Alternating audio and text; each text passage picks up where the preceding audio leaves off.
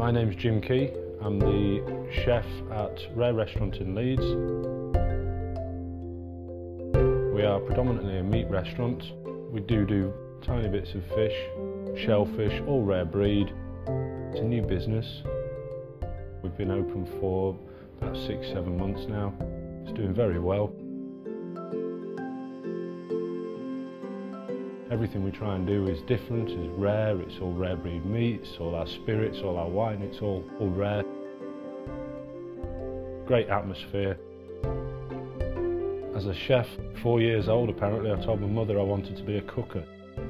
I have stuck with chefing all my life. Love it. It's something I do day in, day out. I breathe it. I dream all about food, and that's what I do, and that's what I'll do until the day I retire.